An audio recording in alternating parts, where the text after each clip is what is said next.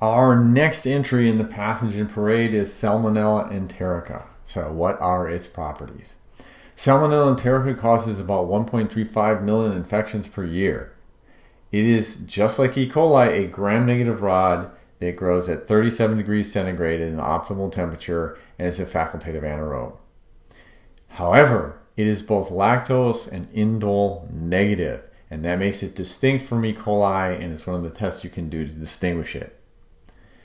Its transmission route is also fecal to oral, and you get it by eating contaminated food or water or contact with contaminated animals, such as chickens or turtles.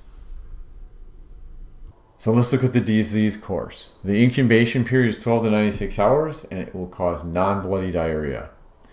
There is not as much bloating or gas as in Clostridium difficile infections, and you will get abdominal cramps. So that's similar to E. coli, but without the bloody diarrhea.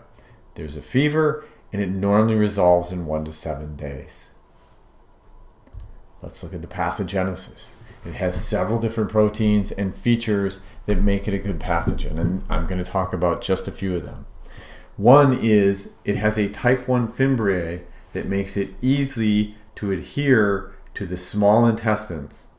Again, it's one of these pathogens that sticks to the small intestine and reasonably tightly. It then has this type 3 secretion system that injects proteins into the host. These proteins weaken the host cells and allow invasion of the salmonella into host cells and past the epithelial barrier. The capsule also inhibits complement binding, and it protects it from complement, which is again part of your immune system. And it has an enterotoxin that can cause diarrhea.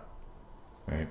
Finally, its cell wall has lipopolysaccharide in it in the outer membrane. When this is released, it is an endotoxin and causes a strong immune response.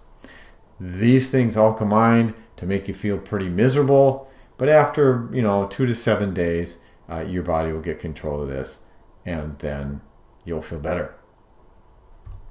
Diagnosis and treatment of Salmonella enterica. Diagnosis is by culturing stool.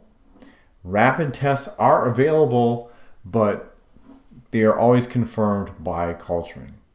Treatment in cases that remain in the gastrointestinal tract is supportive care only, and it's been found that antibiotics do not help with recovery, so they're unnecessary.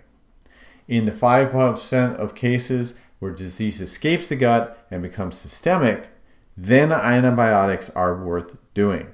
Fluoroquinolones, ceftriaxone, or azithromycin are the most common antibiotics used. Which one depends upon the resistances or the resistance profile of the specific Salmonella enterica strain.